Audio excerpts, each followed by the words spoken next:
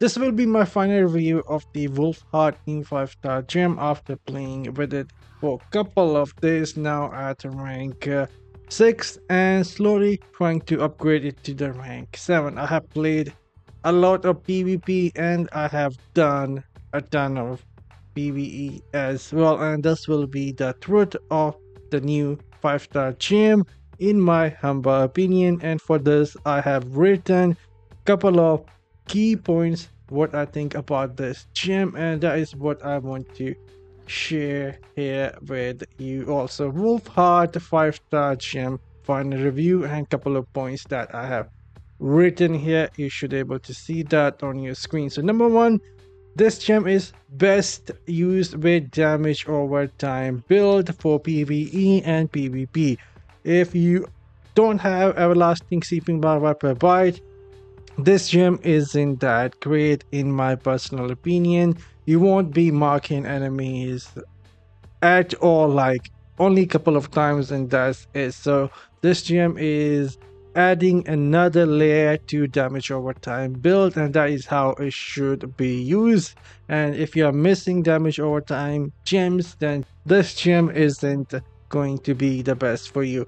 Number two, in most daily PvE content, monsters die before reaching 5 mark.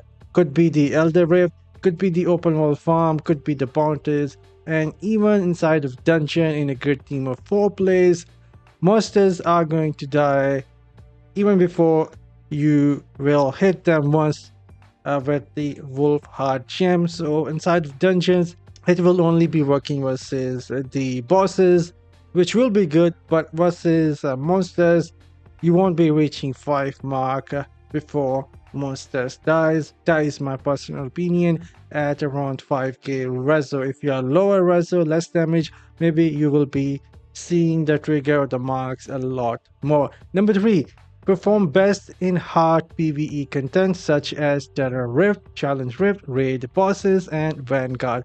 These are the few modes where I was actually able to get a ton of mark and ton of damage out of this gem, so perform really good in these mods. But again, like I mentioned with my first point here, you need to have a damage over time build, and then you will get a really good result in somewhat hard content, hard PvE content. And lastly, number 4, in my humble opinion, best use of this gem is going to be PvP with a full dot build setup. That is where this gem will shine and make things a lot more fun or a lot more easier for you if you are an necromancer or any class that utilize a lot of dot damage with high potency, grace of the flashpoint, and even you can go add the augment, and that is where this gem is truly going to shine. Now my ranking for this gem, I have individual ranking for different modes for this gem. For example, S tier with full dot build setup for PvP perform really good. A tier with dot builds for PvE. I forgot to add dot here, but with a dot setup, this gem is somewhat A tier in hard content. In easy content, you won't be marking, like I said, enemies all that much. And the C tier with a direct damage build, not good for PvE and PvP.